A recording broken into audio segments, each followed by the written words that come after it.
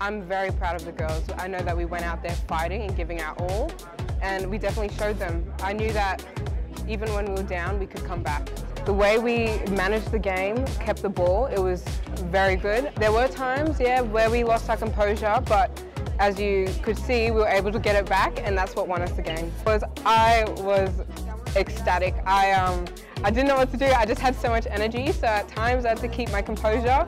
But I think the energy also helped me. I have so much adrenaline. I still do. I feel like I could run another game, but it was amazing.